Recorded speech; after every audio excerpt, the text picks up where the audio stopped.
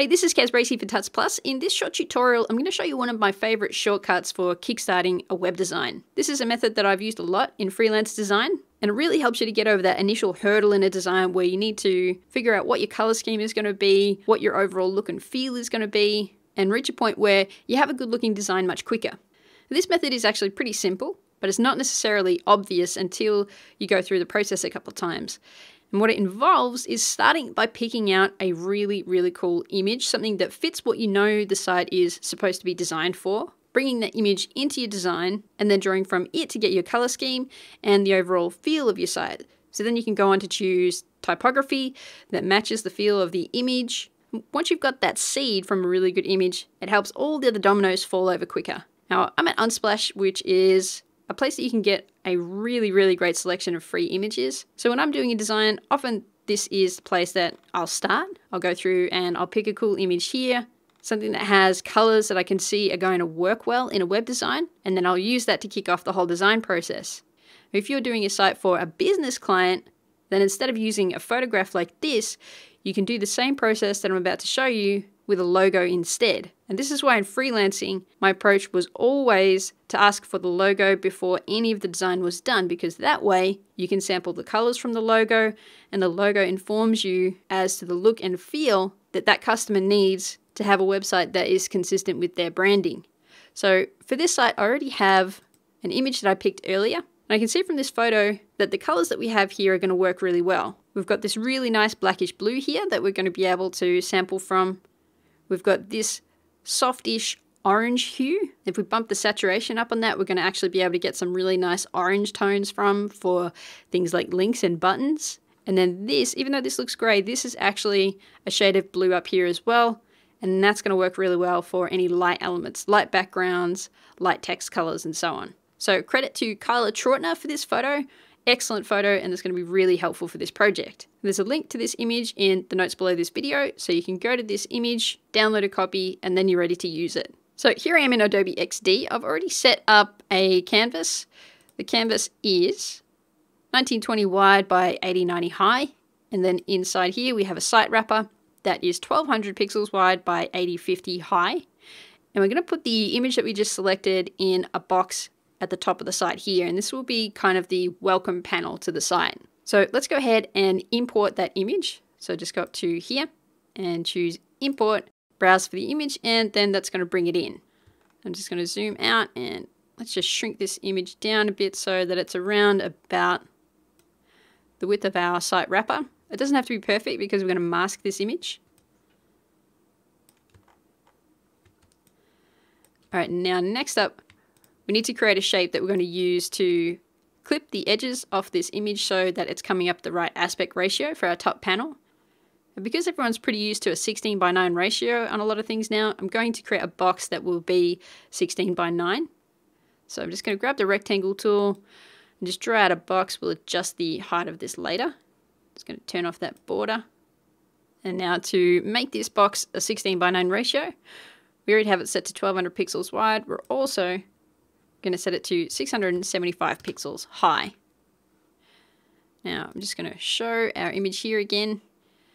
And to use this box, this 16:9 box that we just created to clip this image below, I'll grab the selection tool, select the rectangle, and select the image, right click and choose mask with shape. So now we have our image clipped off, but we can still move around the image inside to reposition it. So just click here on this mask group icon to expand the two.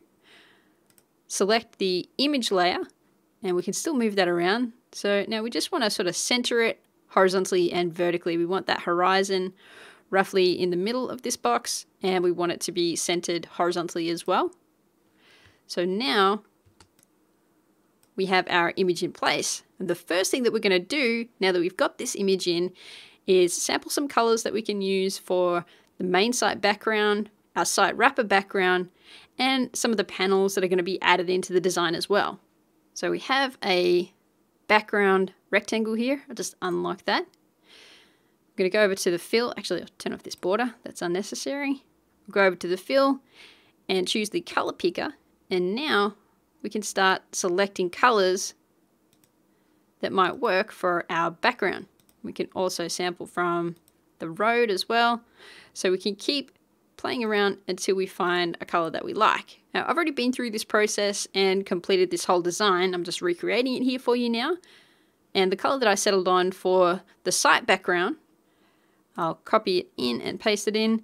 It's 8B959D. So even though this specific color might not be obviously in this photo here, the hue being used has come directly from this photo. So you've got these two benefits right away. One, you've been able to shortcut the process of choosing a color that works in the background, and two, it meshes well with this image. It can be a lot more difficult to choose your color scheme first and then try to find images that match it.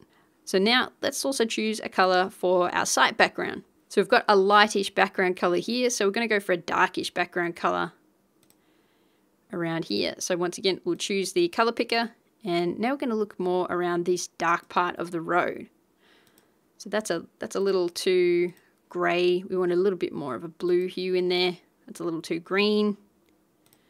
But you can see the process. You pretty much want to just keep experimenting with color sampling until you find colors that work well together here. And for this site wrapper in the completed design, I used the color code 1D262D, and you can see how similar that hue is to these road colors. So all of that blends in really well together. And now we can also select a color that can apply to the shadow to go around this site wrapper to give it a bit of a separation from that background. So I'm going to add a shadow here.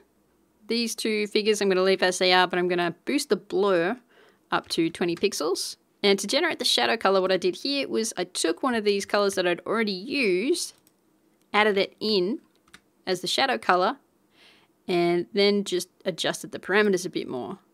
So just by dragging it around until we get to a good color. And what I arrived at was the color 252E35 with an opacity of 60%. So now you can see that we're already off to a running start. This is already starting to take shape, and it's already starting to develop its own feel. So we're going to select one more color as a part of this process. We've got the color here for dark portions of this website, but it's often nice to alternate between dark backgrounds and light backgrounds. So I'm just going to add in one more rectangle here. We know we want a light color for this rectangle, so I'll just turn off this border, grab the color picker again, and now we're going to go up to the sky area here to get a nice light color. So you can see how quickly that worked. That color, even without any tweaking, already fits perfectly in with the design. But I did spend a little bit more time tweaking that color based on samples from the image, and I ended up with this color, DCE4EC. Just a little bit more of a saturated blue color to it. So now right away, we've got three of our main colors that we're going to be able to use in the design. We've got our site background color, we've got a dark background color, and a light background color. And that's also going to get us off to a running start for our text colors, because we can use this color, this light color, for text on the dark background areas here, and vice versa. We can use this color for text over light background areas. We can also get some more saturated colors out of this image, colors that we can use for highlighting things like links and buttons. So I'm just going to drag out a couple more rectangles. And I'm going to show you that you don't necessarily always have to have the same levels of saturation that you have in your source image. So turn that border off, and I'm going to grab a sample from the crop area up here. Now, this by itself doesn't look very bright, not very punchy, but what we can do is open up the fill tool and start dragging this slider up so that we have a more saturated color. So now we've got a nice bright color, but because the hue is sampled from the image, everything is still really coherent. And the orange that I ended up with for this design is D59229. And we can do the same thing to create a brighter looking blue. So turn off that border again, and now we're going to sample from this color here that we already selected. And you remember that that in turn was bought from this color up here. So we're going to sample that, and now we're going to do the same thing again. We're just going to drag the color picker over until we get a nice saturated bright blue color. And the blue that I chose using this exact same process was 2472AF. So now we've got just about all the colors that we're going to need for our entire website. The site will probably still need a couple more colors where subtle variations are going to be needed, but already those are the core colors all set to go. And then when we keep going and we flesh out the design further, we go from that initial status where we just have those selection of colors, and then we can flesh it out fully and we can end up with a design like this. This is all the typography and everything using those colors that we picked out. And this is what we can end up with as a result. And that all starts by just picking out that one seed image and using it to kick off your whole design process. As I mentioned, if you're doing this for a business, do the same process, but just use a logo instead of an image. Sample the colors from the logo and use that to flesh out your whole color scheme. And then you'll have a basis that you can design the rest of your site around. Thank you very much for watching this video, and I will see you in the next one.